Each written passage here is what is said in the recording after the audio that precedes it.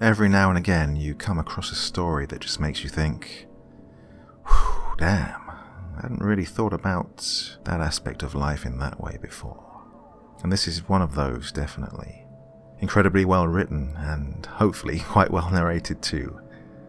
I want you all to just sit back and relax with your favorite drink, listen and enjoy this incredible story.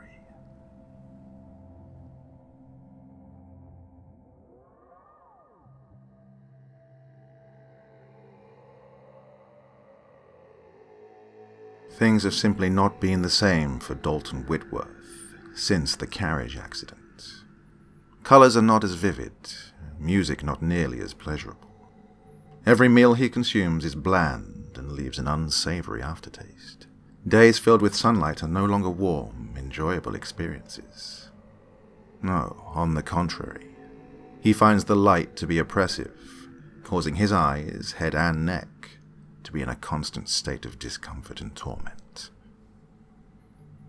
Dalton had previously enjoyed these simple pleasures in his life, even as recently as last month, until the accident that took away his beloved Rachel. Now he feels as if he spends all his effort avoiding everything. He dreads having to eat yet another tasteless dinner. He stays indoors as much as possible, only daring to venture out long enough to acquire the necessities for survival. He goes out of his way to avoid human contact. Even though his circle of acquaintances showed great care and sympathy for him upon the loss of his wife, he would much prefer to be left alone now. If, by chance, he did encounter a familiar face in public, he knew the conversation would invariably turn toward his tragic experience, forcing him to relive the nightmare. He would again see in his mind the spooked horse on its hind legs, the carriage jolting harshly, Rachel letting out the briefest of screams as she is thrown from her seated position atop the open-air coach. The cobblestone pavement, the blood pooling under her lifeless form, his helpless inability to alter the outcome. Dalton cannot bear these images any longer, and he is frightened of closing his eyes for fear of being accosted once again by these horrific visions. He passes the days in his apartment, reading by dim gaslight anything he can get his hands on. Novels, textbooks, newspapers and other periodicals, packaging for common household products. Anything that will let him escape. When he is not reading, he extinguishes the gaslight and sits in his armchair near the only window in his tiny quarters. He pulls back the heavy, dense curtain, just enough for one eye to ingest the world outside. He is careful not to allow an overabundance of sunlight into the dark room. People outside go about their happy lives, content and oblivious to the dark matters that one who has suffered a loss must endure. On one particular morning, when Dalton awoke, he was immediately confronted with an odd sensation. Something wasn't quite right. He was in the habit of standing at the foot of his bed every morning and facing the mirror as he dressed.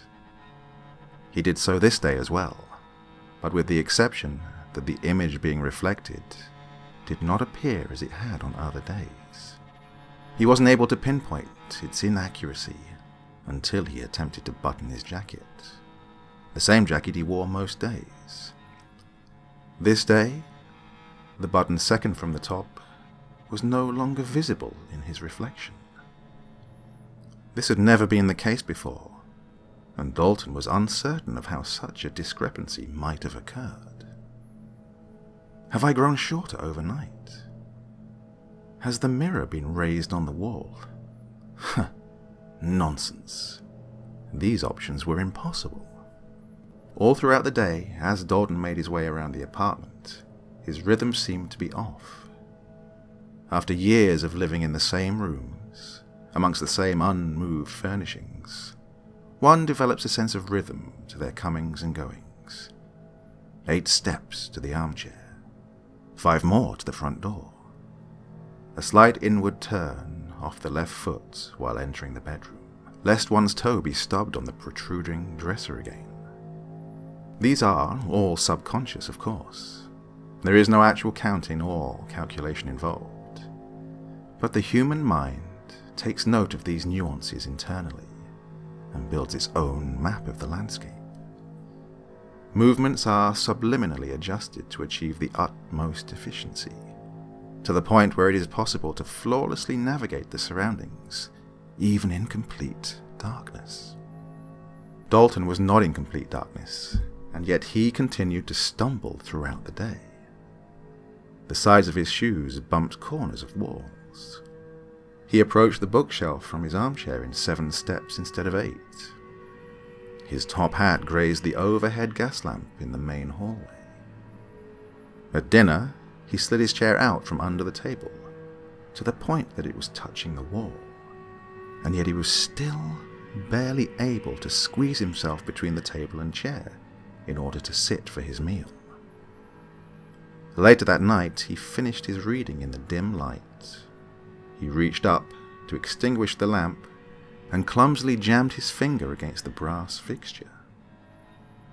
It hadn't been so close last night, he thought, while rubbing the pain away. Sleep did not come easily that night.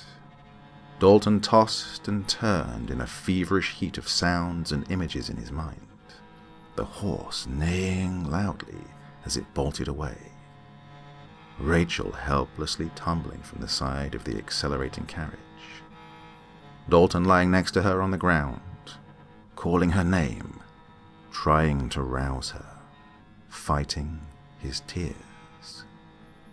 The following morning, Dalton noted his red eyes and the dark circles underneath them as he dressed in the mirror. However, this was not the only startling revelation. As he buttoned his coat, he also noticed that the top button was no longer visible in the viewing pane. A rush of adrenaline flowed through his body, leaving him with a brief pain in his chest and a sweat beginning to emerge on his brow. He took a step backward, but it was not enough to bring the button into view. One more step backward, and he stumbled against the footrail of his bed. This can't be. Am I going mad? He pondered. He became lightheaded and was overwhelmed with the urge to sit. He made his way down the hall to the armchair and fell into its velvety comfort. After a time of rest and catching his bearings, Dalton proceeded to the bookshelf. He could have sworn it was only 6 steps this time, to peruse for an item to read. Once he selected his book, he settled into the chair once more to immerse himself in a world far from his own. Dalton awoke abruptly. He had no idea how long he had slumbered in his reading chair. The remaining light in the apartment was dim, and one quick glance behind the thick curtain revealed a deep, indigo dusk sky.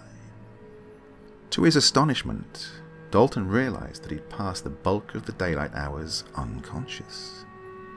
He had even forgotten that he had been reading until he found the book face down on the floor next to the armchair. He arose from the chair and stumbled a bit, still unstable from his lengthy nap. Upon making his way to the bedroom, he nearly ran full steam into the wall at the end of the hallway. He had reached the end a full 3 paces sooner than before. Suddenly, he felt fully awake. His annoyance at this scenario having grown to its peak, he decided to investigate further, to prove once and for all that he wasn't going completely stark raving mad.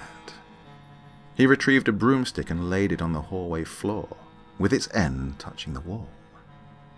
He marked the other end with his finger pressed tightly against the floor, and then slid the stick forward until it aligned with his marking finger.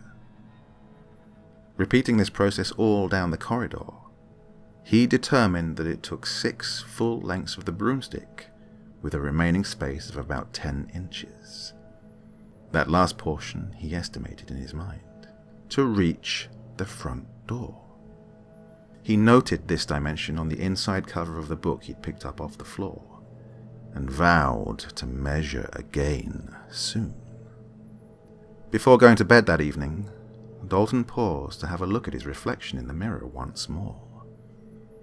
He stood with the back of his calves touching the footboard of the bed.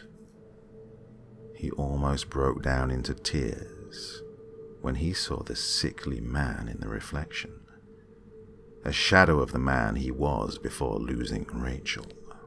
Aside from his startling visage, he also took note of the truncated image. Now, his face was only visible down to the chin. No neckline, no buttons on his coat.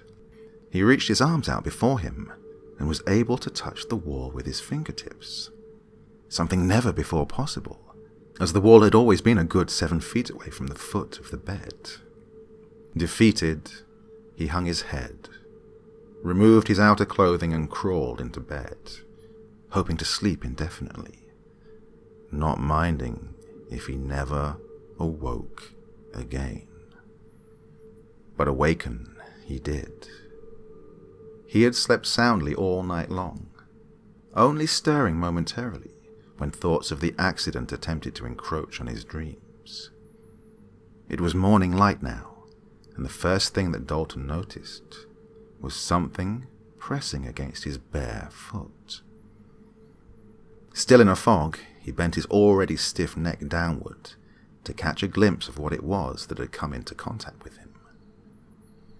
A swell of panic and fear overtook him when he determined that it was the wall with the mirror on it, pressed all the way up against the foot rail of his bed. Dalton jolted his neck the opposite way to see the space behind the headboard. It was still snugly against the opposing wall. His heart raced with dread at this unexplainable event.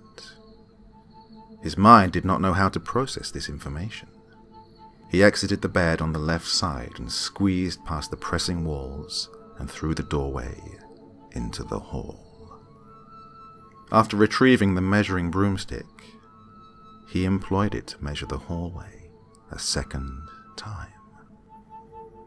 His hand shook, but he was careful to line up the stick accurately at each interval. Upon reaching the door, he nearly fainted to find that he'd only counted 4.5 lengths of the stick. "What is happening to me?" he cried out, to no one as he collapsed onto the floor. He sobbed openly, not only because of the strange predicament, but also for his current condition, and for Rachel, who had brought such peace and contentment to his life just a month prior. Oh, how things could change so quickly. After regaining his composure, Dalton was overwhelmed with the desire to flee, to get out of that oppressive apartment, even if only temporarily. As much as the idea frightened him, he decided to pass the daylight hours outdoors. Where exactly he would go, he did not yet know. He picked himself up off the floor, found his hat and overcoat, and made his way to the front door, noting how it took fewer steps to approach it. Dalton walked along the cobblestone path through town. He stared at the ground as he walked, hoping that no one would try to speak to him or even make eye contact. No one did. Turning the corner near a leather tanning shop, he had to divert his path as the store owner came bursting from the front door of the shop and threw a bucket of wastewater into the street, nearly wetting Dalton's shoes. How completely rude and insensitive, Dalton thought, though he did not speak to the man. He continued on toward an area free of businesses, buildings, and the commotion of life, a park-like area with benches, a pond, and trees displaying their colourful autumn foliage. Dalton sat on the nearest park bench upon entering the clearing. It was relatively calm and peaceful, since it was mid-morning on a weekday. The only other patrons were a mother feeding ducks in the pond with her toddler son, an elderly gentleman sitting on a bench opposite Dalton reading a newspaper, and the occasional passerby, on their way to do more important things. Dalton sat and observed until he felt his eyelids getting heavy. The breeze and the silence lulled him. The cloud cover was a thick grey blanket, preventing any harsh sunlight, much to Dalton's delight. Even so, it was unseasonably warm, which only furthered his sleepiness. As he was on the verge of crossing the threshold into dream territory, he saw a woman in a pink dress pass by in front of him. He was startled and followed her with his eyes as she approached the pond. Jolting to full alertness, Dalton's heart began to pound as his mind guided him towards this inevitable thought. My God, she looks just like Rachel. He could feel his pulse throbbing in his neck. He stood and slowly approached the woman from behind. When he was standing just adjacent to her, he mustered the courage to speak. "Rachel?" he asked in almost a whisper, his voice weak and quivering. The woman turned and looked him directly in the eye. "It's her! By God, it's her!" he thought. "Dalton!" Her voice was filled with relief and longing, as if the wife of a military man being reunited with her husband after long months apart. They immediately embraced, Rachel's head pressed tightly into Dalton's shoulder. They both wept. Dalton repressed the confusion in his mind of how this could be possible. It didn't matter to him. His precious wife had returned to him, and he wanted to revel in that fact. Plausibility be damned. The longer the embrace lingered, the more Dalton noticed the heaviness of Rachel leaning on him, the slackness of her body. Soon it felt to Dalton as if he were supporting her entire weight. She had gone completely limp in his arms. Still holding the embrace, they collapsed to the ground together, Dalton attempting to ease his wife's descent. It wasn't until they reached the ground that her head fell away from his shoulder, revealing the truth. Dalton recoiled in horror upon seeing the decaying face of his once lovely bride. Her eye sockets were sunken and deep, her jaw slacked open to an impossibly wide angle. Her complexion was grey and flecked with dry, cracked areas.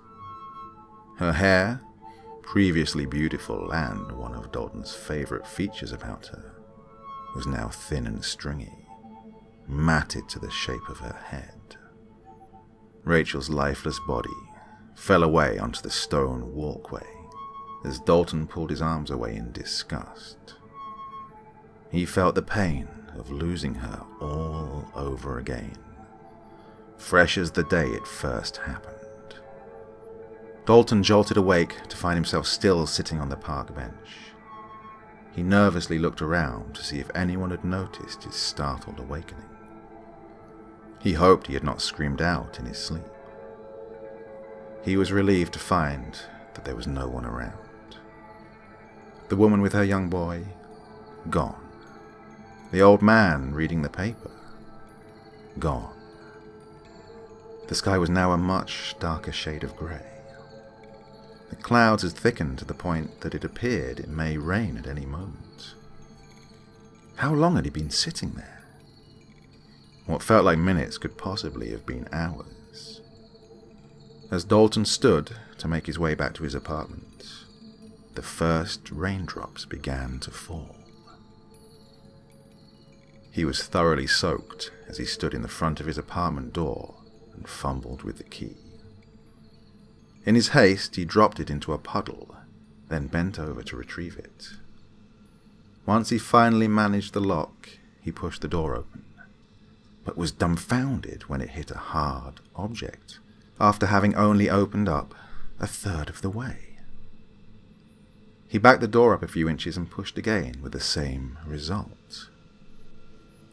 Dalton turned sideways and stuck his head and right shoulder into the dark foyer in an attempt to observe the obstruction. Pressed firmly against the door was his favorite velvety armchair. "This is madness," he said aloud, still standing in the soaking deluge. He took several steps back out into the street. The building appeared no different on the outside. He returned to the doorway and pushed hard enough to slide the chair a small amount, just enough to squeeze through and into his apartment. What he found was completely astonishing. The size of the space inside diminished to the point that the furniture was gathered in the center of the room, walls pressing in on all sides. He'd had to remove his hat and crouch down, lest his head hit the ceiling. There was no need for Dalton to measure in order to confirm his suspicions. The room was so small now that he could not even walk through it without stepping over furnishings that had once been placed feet apart from one another. The hallway was practically non-existent, and he reached his bedroom in only 3 steps, turning sideways to squeeze between its walls. He had to step up onto his bed as he crossed the threshold into the room. The walls touched the bed on all sides, and the mirror had fallen onto the foot of his bed, face down. Dalton sat on his bed and turned the mirror over. He did not recognize the man staring back at him. Pale, gaunt, sickly, haunted. Not knowing what else to do, he lay on his bed and waited. Waited for what? He didn't know exactly. For the walls to consume him, he supposed. For the ceiling to drop down and crush the last breath from his lungs. He was ready. He was resigned. There was rumbling when the walls and ceiling shifted again. This was the first time Dalton had witnessed the movement himself. It was alarming at first, but he knew it was inevitable. He accepted the dust that flaked onto his face as the ceiling dropped inches more. He welcomed it even. The head and footboards of his bed cracked and splintered as they buckled under the pressure from the wall on either side. The gaslight fixture mounted on the ceiling touched the mattress next to him. He held the mirror flat against his chest. There was no longer room enough to stand it upright. More rumbling. The mattress bent and formed a tomb around Dalton. He closed his eyes and waited. He waited until he lost consciousness, and all was black. Dalton's eyes slowly opened. He was enveloped in complete darkness. He felt groggy and his head was pounding. It took several minutes for him to come out of the fog, but once he did, it was as if he hadn't felt this clear-minded in quite some time. He was alive. Not only that, but he wanted to live. He felt the energy of revitalized life flowing through him. Memories came rushing back. In his mind's eye, he saw a lovely day with Rachel. He saw them mounting the carriage together after their evening meal at DuPont's bistro. He saw the spooked horse rear up. He remembered the severe jolting of the carriage. He saw his wife plummeting to the ground. He also saw himself falling harshly onto the pavement stones, his head slamming against them violently. Everything after that was blackness. Dalton was barely able to move. When he finally regained a small amount of control over his limbs, he felt around for his surroundings. He was lying on his back, on something plush and soft. His hands found the edges of his confines quickly. They were soft, satin-like walls up against his shoulders and inches from his face. The ceiling directly in front of him felt as if it had an arch shape to it. Awakening further, he determined that he could not move his body beyond this position, as he was lying in a depression that fit snugly against him. The air was thick and musty, barely breathable. It hurt his lungs to inhale it too deeply. Sweat formed on his brow as he realized the full extent of his environment. Panic set in. "No!" he yelled, using up some of the remaining stale air inside. "I'm not dead!" He banged his fists against the lid as best he could within the limited space, but it only created a muffled thud on the soft interior. Dalton screamed again and began sobbing. When he tried to take more air into his lungs, it felt like someone had placed a pillow over his face. He labored to inhale again. Approximately 6 feet above him was a marker which bore 2 names: Rachel A. Whitworth on the left side, and Dalton G. Whitworth on the right side. Below each was inscribed a date of birth and a date of death, the dates of death being identical. In between the names was chiseled into the stone: together in life, together in death. 2 days after the burial, 2 lone mourners, co-workers of Dalton's, visited the gravesite to place flowers. They stood in their top hats and overcoats, staring solemnly at the headstone. "Oh, it's a shame he didn't recover from his coma," one grieving man said to the other. "Indeed," the second man responded. "I do wonder, though," said the first co-worker. "Do you suppose someone in that state knows? I mean, are they capable of thinking or dreaming?" After some thought, the second man dismissed the idea. "Nah, I doubt it." But Dalton Whitworth, if he were here today, would beg to differ. "Yes," he would say, "we are capable of thinking and dreaming, and it is as vivid as life itself."